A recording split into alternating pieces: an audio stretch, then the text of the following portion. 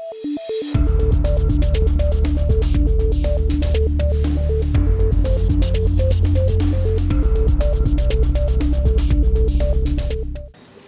very good afternoon to everyone. I was just actually showing how computer unsavvy I am.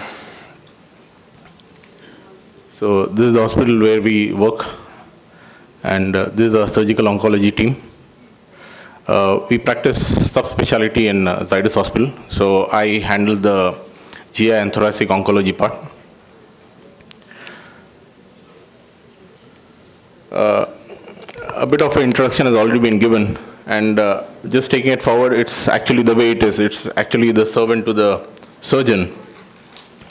And in the present era, the most advanced form of artificial intelligence known to man is the Da Vinci Xi. Xi is the latest version of the Da Vinci robot. That is what we have in Zydus hospital.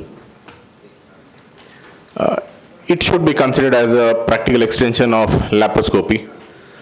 And the way it's got incorporated was for the fact that America is at war with a lot of countries, and they found that in the war zone, it becomes very difficult for surgeons to go and operate.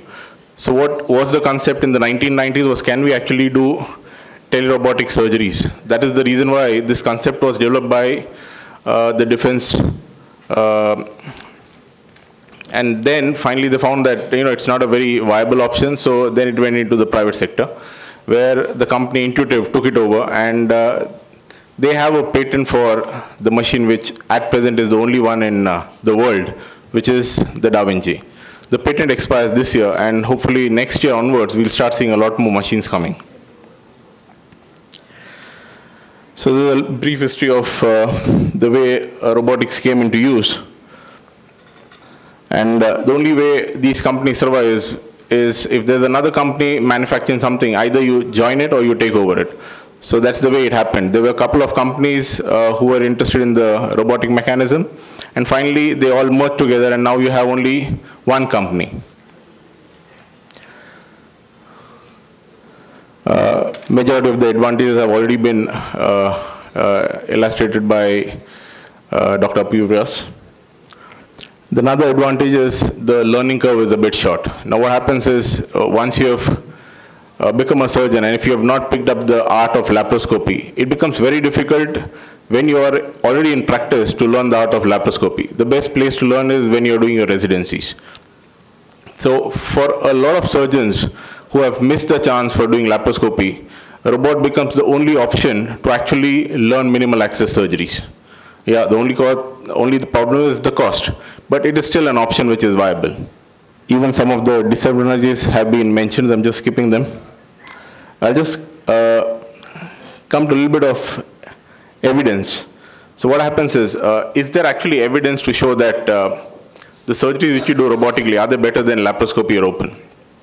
So what we have in the stomach, there was evidence to show that compared to open surgeries, the laparoscopic surgeries were a bit inferior. But we have found that the lymph node yield and the overall results of robotics is as good as open. So robotics becomes an option for gastric malignancies. Similarly, in esophagus, we have found that the number of recurrent nerve injuries are less. So that's the reason why it is still a viable option in in esophagus. But if you see in the lung, the evidence is against it. So European Society has condemned the use of robotics in lung surgery. So that's the reason why we still consider thoracoscopy as the main way of doing lung surgeries. In pancreatectomy also, there has been an advantage, especially for the distal pancreatectomies. Colorectal, yes. When we are doing sphincter preserving surgeries, it is really helpful. For the rest of the colon, there's no much evidence to show that it's better than laparoscopy. Okay. So what I'll do is I'll just show you a few surgeries. I'll just rush through some of the surgeries which we commonly do. So this is esophagectomy done for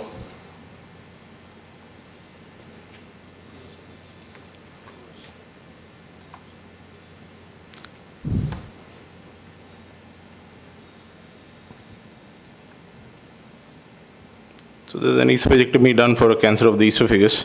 The reason I'm going to show you this case is there was a lymph node which was stuck to the thoracic duct. These are the direct branches of the aorta going into the esophagus. To cut the cost, and not only to cut the cost, the instruments provided by the robotic system are so robust. So we are using only monopolar and bipolar. I rarely use the harmonic. The reason is the cost of the harmonic, the probe, is actually double the cost of rest of the instruments. Plus, it doesn't have the angulations which are seen in the rest of the instruments. So you can see that this is the lymph node, and the thoracic duct is stuck to the lymph nodes.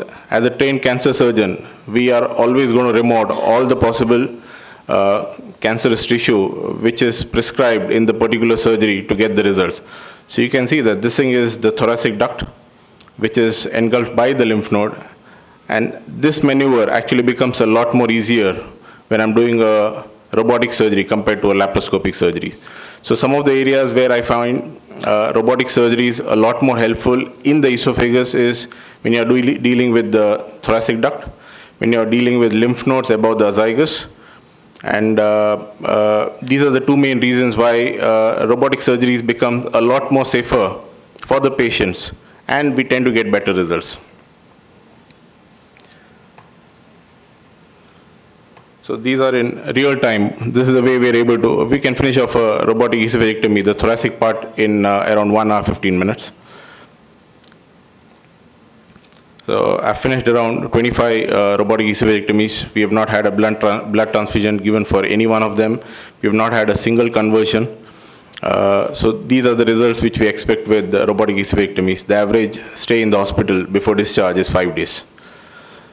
These are the lymph nodes in the subcarinal region. You can see that this is the right bronchus, this is the left bronchus. So we are able to remove the lymph nodes in toto. We don't break the capsule. There's not going to be too much of a bleeding because of the magnification. The magnification is practically 10 times. When I move my hand 5 times, the movement inside is just once. So even jerky movements are very nicely translated within the robo. You can see that I was just fidgeting with this direct branch from the aorta, but so easily I can just hold it and I can just buzz it off. So this is again clearing the lymph nodes.